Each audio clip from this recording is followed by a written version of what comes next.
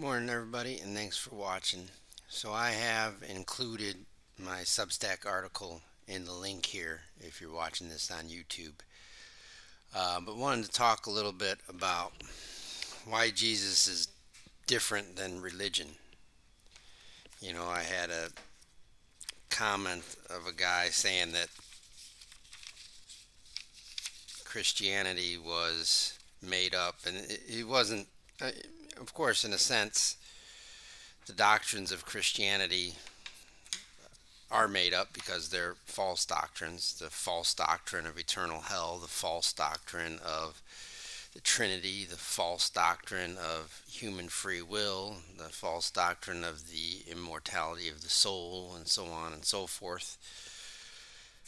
But this guy was just trolling and saying that what I was teaching was made up, but he thought I was teaching Christianity, which tells you how much he paid attention to my videos, because what I teach is not Christianity. So he must not even watch the videos. He just kind of trolls and makes comments without any research into it.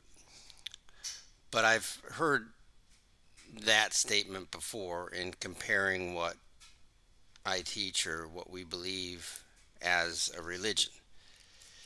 And really, it couldn't be further from the truth. What we teach and what I talk about on this channel completely eliminates religion. It's the end of religion. The Apostle Paul ends religion as we know it. And this is not another religion. It is the end of all religion. And Paul's clear on that throughout his letters, and especially in Acts chapter 17, which I'm going to go over. But religion, if we define it, is a set of beliefs, man-made beliefs that must be followed based on whatever group is following them in order to get to God, or in order to get to gods, or in order to get to the deity or the endless bliss or nirvana, or whatever it is that the end goal of that religion is. It's a system of beliefs that have to be performed by man in order to get to God. There's a must do in every single religion that has ever existed. There's something that man must do, even if it's just, when we talk about Christianity, many people say, oh yeah, Jesus Christ died for you, but you must accept, but you must do good works, but you must have faith, but you must do this or do that. And whatever you add to that statement, if someone says to you, yes, Jesus Christ saved you, but you must, or Jesus Christ died on the cross, but you must, whatever comes after that but you must is religion. And it makes what Jesus Christ accomplished on the cross null and void, because you take it away from him and you put it on that you must, which must be completed in order for what Jesus Christ actually did for you to mean anything. So what Christianity has done, and Christianity is a religion because it's a group of people, and there's thousands of denominations, but those denominations are different because the you musts are different in those denominations. But every one of them say that man must do something, and that something varies based on denomination, independent of God, in order to get to God. So that is a religion. So Christianity has taken Jesus Christ's accomplishment, what Jesus Christ has done, what God has done through Jesus Christ for all humanity, and they took it away from him, and they make it a religion that has to be accomplished by the human being in order to get to Jesus. And that is a horrible, horrible thing, because Jesus Christ ended all religion. Well, how do you end religion? If religion is the must do of man, if it's a system of beliefs that people follow or have to do in order to get to God, the must do to get to God, then for it not to be a religion, you must take away the must do. And the creator or the deity in question has to accomplish and perform everything for that human being in order for them to get to God, in order for that not to be a religion. And that's exactly what Christ Jesus has done, but hardly anybody believes it. Well, Paul in Acts chapter 17, I'm not going to read it, I'm just going to paraphrase here. You guys can check it out. But Paul talks about religion. He talks about in Acts chapter 17 that God does not live in temples made by hands, he says, nor is he attended by human hands. What is religion but attending to God by human hands? It's human beings doing things in order to get to God. Whether it's following the law, whether it's doing good works, whether it's having faith, whether it's doing this or doing that. You know, you can do this, but you can't do that. All the do's and don'ts, all the must-dos, all the things you have to be in order to get to God is God being attended by human hands. But Paul says God does not live in temples made by hands. God is not attended by human hands. And then he says, as if requiring anything. So Paul says God is not attended by human hands, meaning he doesn't need religion, which is attending God by human hands, as if requiring anything. So the reason God is not attended by human hands, the reason God doesn't need religion, the reason God doesn't have to have humans doing this must do to get to him is because he doesn't require it, as if requiring it. Why doesn't he require it? Because Paul says in his next statement, because he gives to all life, breath, and all. So how can God require something from a human being when he is responsible for giving that human being the very thing that is required? So if we have faith, God gives us the faith. If we have good works, God gives us the good works. We believe, that belief is given to us. So religion, when they come up with their system of rules to try to get to God, whatever it is, whatever they do, whatever their must do is, they do independently of God.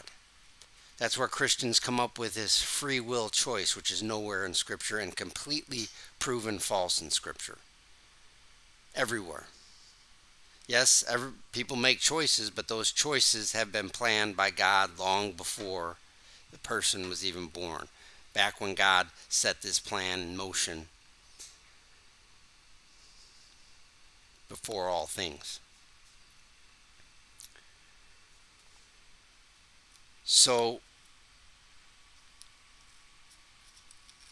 acting independently of God is something that isn't even possible according to Scripture, but religion says that in order to get to God, you have to perform this independent act separate from God in order to get to God. But Paul says that God is not attended by human hands, not attended by religion, as if requiring anything. Why doesn't he require anything? Because God gives you everything. He gives to all life, breath, and all. What's not included in the life and breath and all that God gives to all? Nothing. So that ends religion right there, because there is no independent action of the human being in order to get to God. God does it all. And if the deity does it all and is responsible for saving his creation and every little bit in between, then the must-do of the human being is eliminated. Therefore, religion is eliminated. Paul later says that in Him, in God, we live and move and are. We have our very existence in God. In Him, we live and move and are. We cannot at any point separate ourselves from God or step out of God, step out of His intention. Not at any point can we do that. So God created all. And Jesus Christ came into that creation, was tortured, died for our sin, was dead, and God resurrected Him. And because of what Christ did, going into death, He has obliterated and will eventually abolish death for all of God's creation. And all of God's creation will be filled up with God. Because one day, 1 Corinthians 15:28, God will be all in all of His creation. So Jesus Christ, by the hand of God, God through Jesus Christ, has performed everything and has done salvation and has taken away the must-do of religion. Yeah, of course, some people have a special salvation for the ages, and they get in first. And as Romans chapter 8 says, that group works with Christ not to damn the rest of creation, but to save the rest of creation, to bring them also into the glorious freedom of being children of God.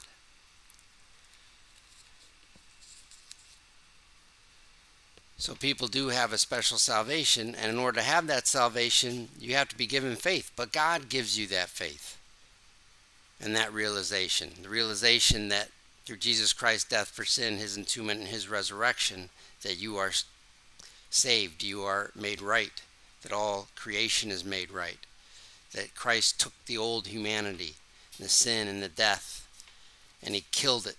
God killed it on the cross. And when Christ was resurrected without that old humanity, without that sin, without that death. So now we have participated in Jesus' death. We were dead, and now we're resurrected. Now we're just waiting for that deliverance of our bodies in order to realize this. And this deliverance will occur for everyone because of God's work through Christ.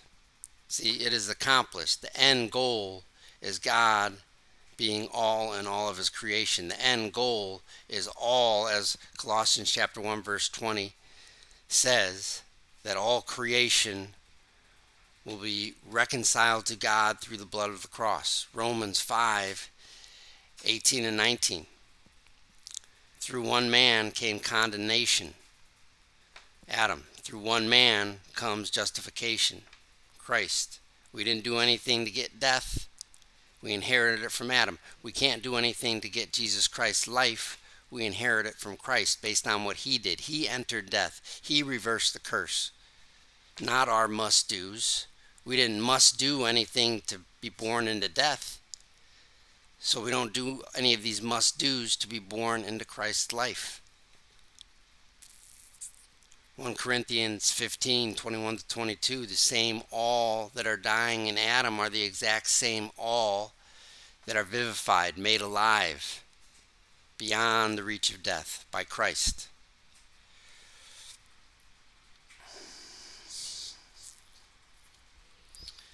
1 Timothy 2:10. Why is that supposed to be 1 Timothy 4:10, I wonder? I'm going to check why I put 1 Timothy 2:10 here. There's something else I wanted to say. 1 Timothy 2:10.